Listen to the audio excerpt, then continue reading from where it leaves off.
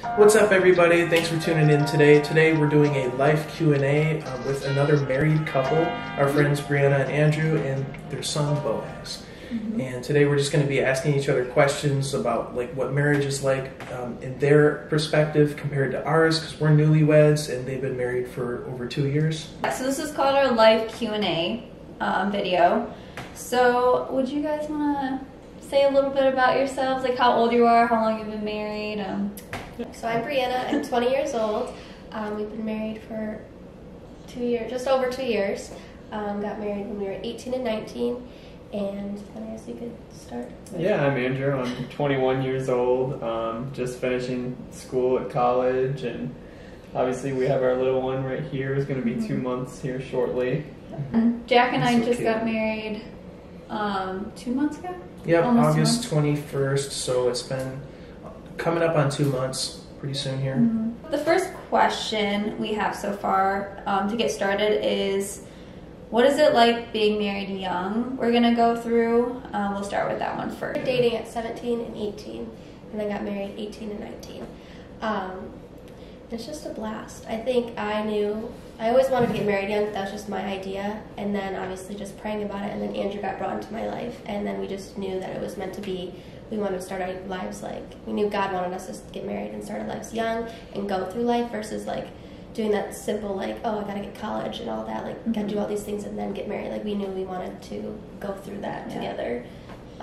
Most people do that. So. Yeah, which is totally fine. Yeah. That's what God's calling you to do, but we just both knew that this was when we needed to get married or all that. So yeah, I mean, growing up, that honestly was my plan. I was like, I'm gonna go to college, I'm gonna be focused, and I won't worry about finding a wife and growing a family until after college. I'll just worry about that later. And from the moment I met Breanna, God showed me, He's like, this is your wife. And I knew that God's plan was not to wait 8 years until I was done with college. He brought us together at a specific point in time for a specific purpose, and his plan is just so perfect. So it's just really cool to see how that worked out. That is awesome. Amen. Yeah. Like Andrew said, it's such a blessing. It happened very quickly for me. I had no idea that I'd be married at the age of 23. I thought I would just, enjoy and live out my 20s and do whatever young people do. But God had a different plan in mind for me, and it is such a blessing being married. Just having my wife and living life with her is so much greater and better than having to do it on my own and just explore and live life however I pleased, but rather surrendering my will to God and having Him direct me and just bring me to Isabel. That's been the greatest thing that's ever happened to me. So being married young is awesome, but it's a little bit frightening too, because you're like, wow, this is already happening to me. And I remember growing up and just looking at my parents being married, and that's just such a prestigious thing to achieve. And I didn't see myself as ever getting there until, you think to yourself, oh, I'll get married when I'm in my 30s or later. But your heart devises many plans and has many desires, but God's will ultimately be done. Being married young is a blessing, and I love it. So it's really nice because we get to go through the journey together, and that's what I never expected I would get married at this age too. And even it hasn't even been a year for us to know each other, even though we've known each other since elementary school, but we've never talked. So 1 year dated, engaged, and married. Yeah. In just full 9 months. That was basically like us, right? Yeah. It was pretty similar. It was really fast. Very fast. You know when you know. Yeah. But yeah. No, God will show you when you're with your person. Yeah. We got asked this question: when do we think we would have kids? And it was asking Jack and I, and I'm like, we've talked about it. We definitely do want kids. We're not in any rush to have kids right now. I would maybe want to try after a year. I know we talked about that. Yeah. So when would I have kids? Honestly, I can't answer that because I didn't know when I was going to get married. It's all part of God's plan. So just staying in prayer about it is the best thing you can do when you're uncertain about anything. And it's His time. So whenever He wants us to have children, I'm all for it. You're never ready or prepared to have children.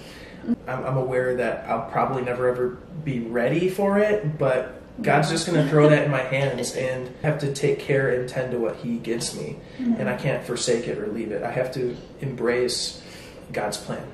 Did you guys plan or? No. We had like a timeline. Yeah, I mean, our plan and God's plan were very different. Our plan was to wait. Well, our plan, because we both. Well, yeah, we agreed, but like I wanted kids like right Yeah. Yeah. Breanna wanted kids from the moment we got married and stepped into married life. It's totally different. Yeah. Yeah, I wanted to wait until after dental school, so we made a compromise and said, hey, like within the first 2 years of dental school, we'll start trying and see what God gives us. And God's plan was to have our beautiful little man right here exactly when he was born. All right, our next question. What is the biggest struggle getting married? It's setting boundaries just with like family would be mine, because my parents are divorced, his parents are divorced, so that's 4 sets already. And then his mom was married again to your stepdad that was part of your whole life. And then they got recently divorced. Now it's a 5th person. We have to like rotate and see. And they all love us so much, which is great, but they don't understand that we're married. We still want to spend time together and just be present with each other versus like every weekend rotating through those people. So I would say just setting boundaries with family. Even though we love them, we want to see them. That was, I would say, the biggest struggle for us. And we're still like learning. But oh yeah, and I wholeheartedly agree. Like I'd say a very difficult part was, taking 2 different lives and combining them into one life. One person before God. And it was difficult to kind of tackle that, but getting through it with you is the best part. Another thing that was pretty difficult is getting married at 18 and 19, We didn't really have any friends that were in that same path as us. We kind of felt alone for a while. And we had each other, and we had, a good support group through the church, but we didn't really feel like we had anyone, going down the same path as us in the moment. So that was a little bit of a struggle. Our following and last question, how do we keep God first in our marriage? I would say always prayer. Prayer is really big, to always pray with each other. Devotional really helps. Or even just reading from the Bible. I'd like to add is find your home church. Find where you guys can consistently go and be in congregation with other believers and fellowship and studying the Word and praying with other people. Amen. Amen. The best advice that I can give on staying close together and constantly growing towards God is attempting to, obviously you're never going to get it perfect, but attempting to live the way Jesus lived on this earth. And the best advice that I can give on that is to serve how He served, and He gave everything. Say, like you said, you have to make sure your relationship with God is good too, because you can't lean on your partner in that. And obviously, yes, lean on your partner through like the hard times and stuff, but Andrew's not going to make me happy every single day. He's going to fail me because he's human and he's a sinner, just like I am, so I'm not going to do the same. So I can't find happiness in Andrew, I have to find it in Jesus. And so that's something I always like point to. So it's always like you and Jesus, and then him and Jesus, and then you guys will point together towards the cross.